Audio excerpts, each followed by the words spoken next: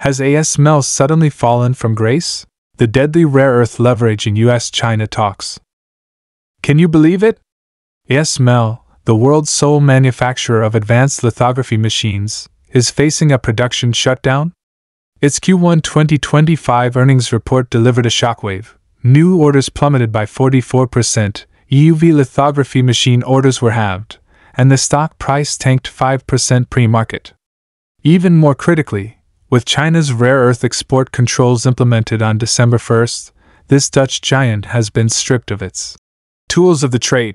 The core components of its lithography machines are entirely reliant on Chinese rare earths. Don't mistake the lithography machine for pure high-tech. It is fundamentally a precision instrument built from rare earths. Just as a car needs an engine, the neodymium iron boron permanent magnet motor is ASML's heart, and the dysprosium-containing laser is its eye. Without these rare earths, where China controls over 90% of the processing capacity, the most brilliant technology becomes an empty shell. It's like a master chef losing salt. No matter the skill, the dish cannot be cooked. The dramatic twist is that the US, the traditional arbiter of global tech power, has been forced into a rare strategic passive position. For the past decade, the US has leveraged its technological barriers and geopolitical advantages, using cutting-edge technologies like chips and lithography machines as a killer weapon to contain competitors. In 2020, the US forced ASML to halt the export of EUV lithography machines to China, attempting to cut off the lifeline of China's semiconductor industry upgrade. In 2022, it collaborated with allies to build a semiconductor supply chain alliance, weaving a tight web of technological blockade. However, the tables have turned. While the US focused on its military-industrial complex and AI sector, it suddenly realized its own rare earth magnet production capacity accounts for only 3% of the world's total. These critical minerals, known as industrial vitamins, are essential raw materials for advanced missile guidance systems, MRI equipment, and core components of AI chips. According to the US Geological Survey, over 80% of the defense industry's annual rare earth demand relies on imports from China. Even the Pentagon's latest hypersonics program has been delayed due to rare earth supply shortages. Now, facing China's increasingly comprehensive rare earth export control system, the previously imperious US government has been forced to lower its stance, urgently seeking a green channel for rare earth supplies through high-level dialogue and trade negotiations. This dramatic reversal in the tech rivalry reflects deep changes in the global industrial chain and marks a significant event in the restructuring of the international strategic landscape. Why did ASML suddenly fall from grace? What flaws are hidden in the so-called Western alternatives? And just how deadly is the rare earth leverage in the US-China negotiating room? Let's unpack the hidden battle that is shaking up the global supply chain. ASML's supply cut reality, from 49% revenue to zero raw material. Who could have predicted that ASML, which relied on the Chinese market for 49% of its revenue in 2023, would be backed into a corner in just 2 years? After the US stepped up controls in 2024, ASML not only cancelled exports of models like the NXT 2000i to China, but its own production line faced trouble. The core blueprinty rare earth material for its lithography machines must all be sourced from China. The data is particularly damning. In Q1 2025, ASML's revenue from the China region directly plummeted to 27%, with new orders slashed from €7.1 billion to €3.94 billion. The pain extends to the three major US equipment makers.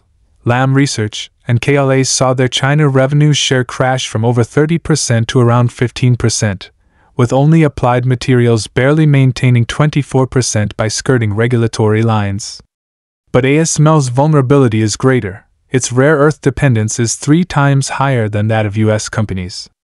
China's controls immediately severed its supply chain. Commentary: this is not an accidental shortage, it's a precise counterattack. Tracing ASML's alignment with US efforts to implement layer upon layer of export restrictions on chip equipment to China, its management may never have anticipated the fatal flaw lurking beneath this technological rivalry. China is not only its largest global market for lithography machines but also the irreplaceable supply hub for critical rare earth materials like gallium and germanium. According to the International Rare Earths Association, over 90% of high-purity gallium raw material comes from China.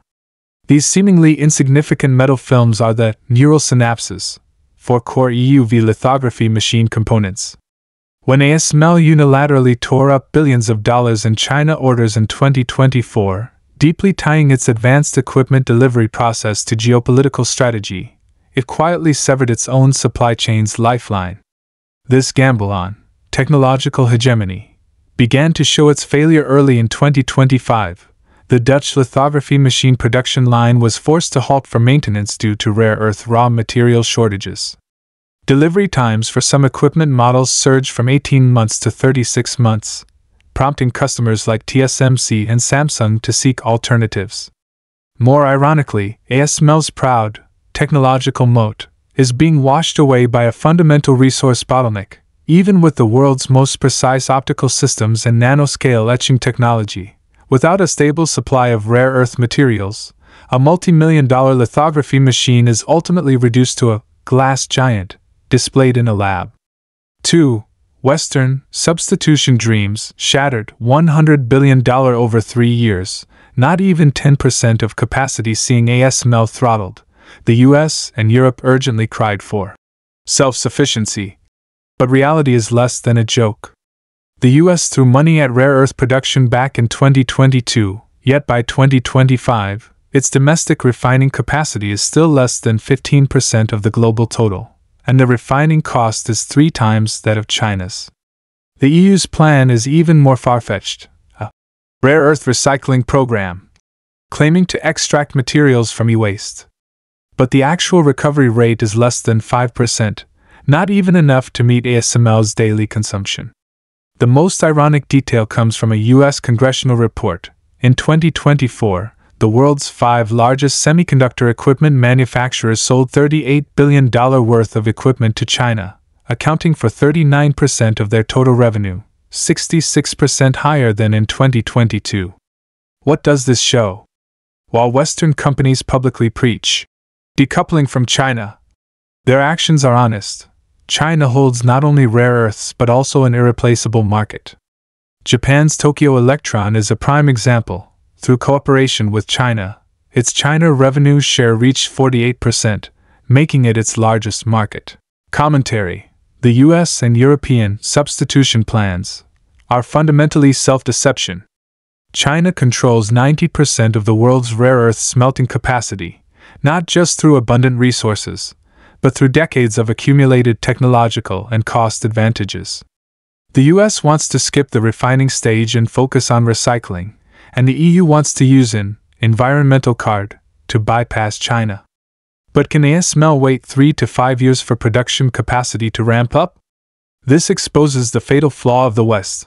They always want to use hegemony to seize the results, but are unwilling to commit to genuine industrial chain construction, ultimately being harshly taught by reality. 3.